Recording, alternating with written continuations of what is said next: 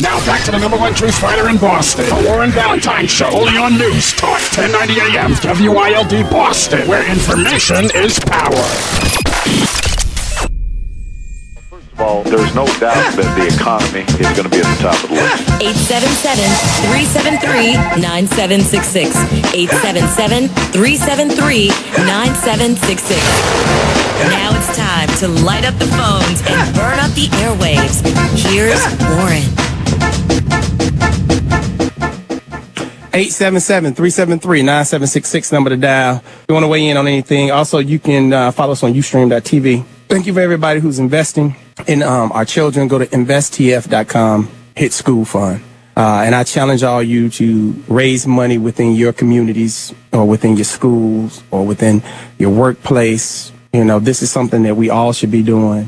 This is something that we all should be taking pride in. This is something that we all should be literally trying to make something happen. I look at these emails of all these people who want to be a part of the franchising. I got the $1,000. I can come up with it. Many of them donated, but a lot of them haven't. And see, my thing is this. Don't be selfish. If you think you can make some money, then you all for it. But if you got to give some money to help somebody, oh, man, I ain't got no money for that. But you'll be in the club this weekend, spending your money, getting a haircut, getting your hair done, getting your nails done. You'll go to church on Sunday, put your tithes in, which is a good thing. We all should tithe. But why not give something back to the kids as well? Why not have this moral value of pouring back into the next generation? Because that's only going to help you. Because I'm going to tell everybody who's involved in the franchise, and I want this to be perfectly clear. If once we put this together and once I get everybody situated together and y'all start buying the franchises, I'm going to tell you just like this. I'm literally going to demand that 10% of what you guys are making in these franchises, you give back to something in that community that you're in. Whether it's education, whether it's single parenthood, whether it's cancer research or AIDS research, something, you're going to do something in the neighborhood. If you don't, I will be on the air telling people don't go in that particular one. Because I'm sick of us being all about two things in this country, sex and money. That's the only thing that matters to people in this country. Sex, money. Money, sex. Money, sex. It's almost like we have no value for anything else. Not for family, not for God, not even for our own well-being. You let your kids play video games all day. They're not in any kind of activities. They're not in basketball. They're not in gymnastics. They don't go outside, run and play, and then you wonder why your kid is overweight with diabetes. Well, I don't know where this is coming from. How did that happen? Nobody in the family got this. How did that happen? You know why we was able to eat back in the day? Everybody talking about, hey, it's the diet today. It ain't the diet. Think about what we was eating back in the day. We eating all kind of pork. From the rooter to the tooter, we was eating it. Chitlins, everything. Fried everything. The difference between then and today, we were outside. We were working outside. We was playing outside. Today, everything inside. You know, everything got to be air conditioned, right? Your house, your car, your job. Act like you ain't never grew up with a fan in the window. That's why we all messed up. No value. None whatsoever. Let me start off with Dre in Boston. He's been holding. Dre, line 5, WILD. What's up, Dre? You there, Dre? Hey, how you doing, I'm sorry. Spider? Hey, Dre, what's up, brother? Good. How you feeling today? God bless you, brother. You taking on a lot with that church issue. I just want to let you know. Just let you know. But let me tell you right now. I tell anybody this.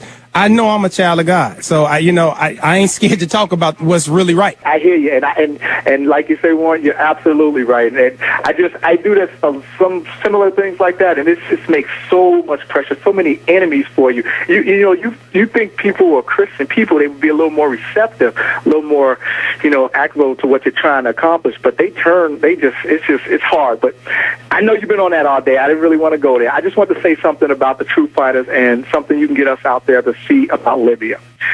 One thing that I want a lot of people to do, is the True Fighters probably have, is look back when Muammar Gaddafi was on the tips of going out and nobody wanted to do anything. But the minute those African troops and a lot of African support came up there to Libya and he turned the tide and they started pushing back on them Arabs, that's when everything changed.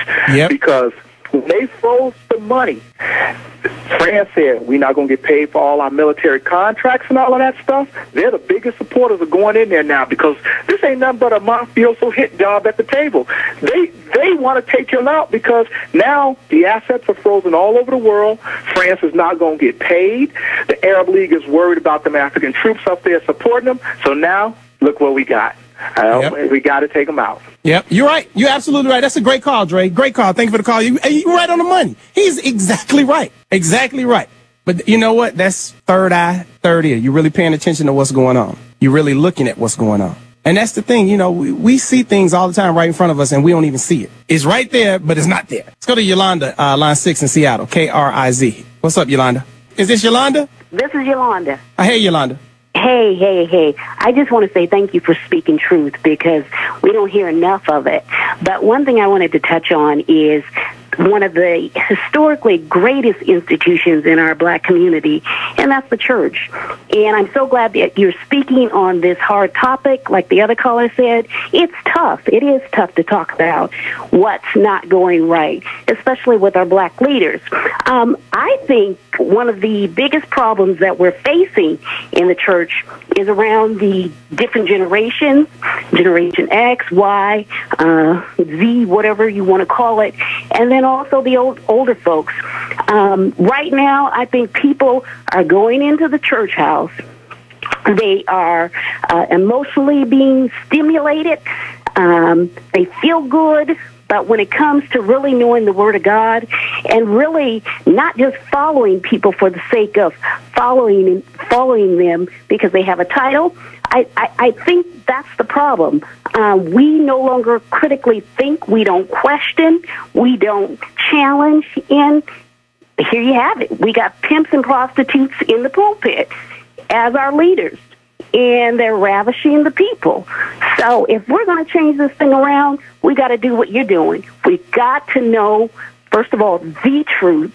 And if we want to support our so-called leaders, the best thing that we can do is, like Tavis Smiley said, anybody can be successful, especially as a leader.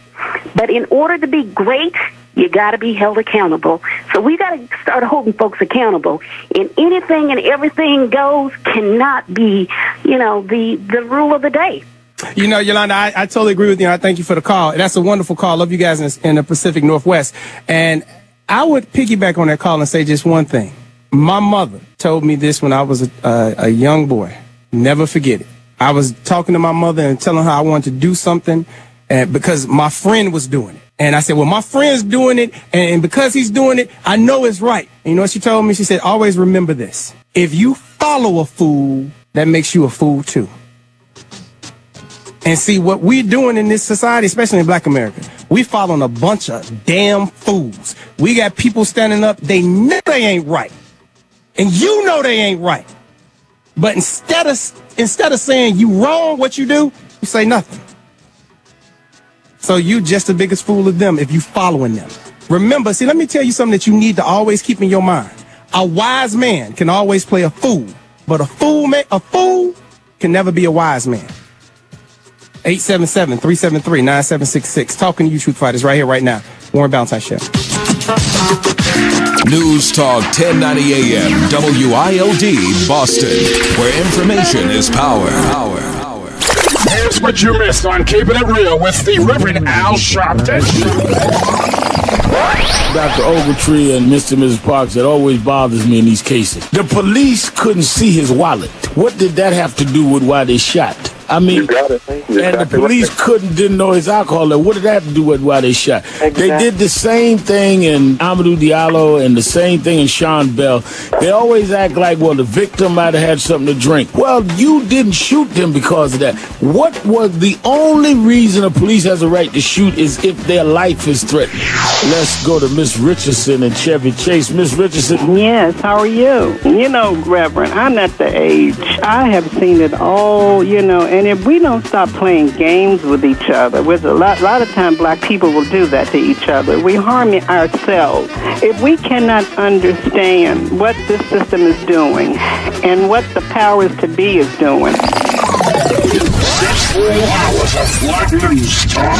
Warren Ballentine at 10, Al Sharpton at 1. News Talk 1090 WILD AM. It's the best. Where information is power.